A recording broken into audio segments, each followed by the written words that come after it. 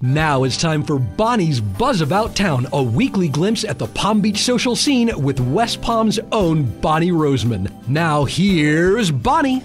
The season continues to be sizzling hot in Palm Beach County this week. Mark it in your calendars, the 26th of January, Armory Arts Center's big gala event, Purple Rain. Not to be missed. At the Ann Norton Sculpture Gardens, it's Todd McGrain's The Lost Bird Project. Very, very interesting show for all ages, a memorial to extinct birds. Speaking about animals, don't forget to go to DramaWorks to see their new play, Domestic Animals by Jennifer Folletto. Golden Globe nominated picture Lion is my movie pick of the week. Selections from the Roy R. Neuberger collection, When Modern Was Contemporary, at the Society of Four Arts through January 29th. A must-see. Get a chance to see the Royal Park Bridge in Palm Beach. It's all aglow in pink, honoring breast cancer research and the race for the cure in West Palm Beach on January 28th. At the Wick Theater in Boca Raton, it's West Side Story through February 26th, a one-of-a-kind musical. To add a little magic, music, and comedy, see Adam Trent, the Futurist, at Old School Square, Crest Theater, Wednesday, January 25th at 8 p.m. Something for all generations. Art Palm Beach at the Convention Center. The fair is from the 19th to the 22nd. Fabulous contemporary art, sculpture, and photography. And remember, it's all about style this season in Palm Beach. Feel good, but look even better.